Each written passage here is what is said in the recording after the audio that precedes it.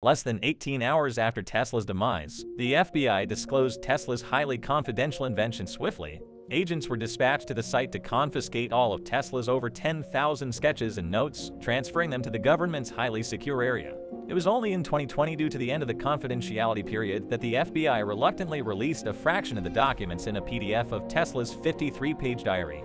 On the 7th page of the PDF, Tesla, with a discernibly grave tone, delineated an invention he marked as strictly confidential until 2300.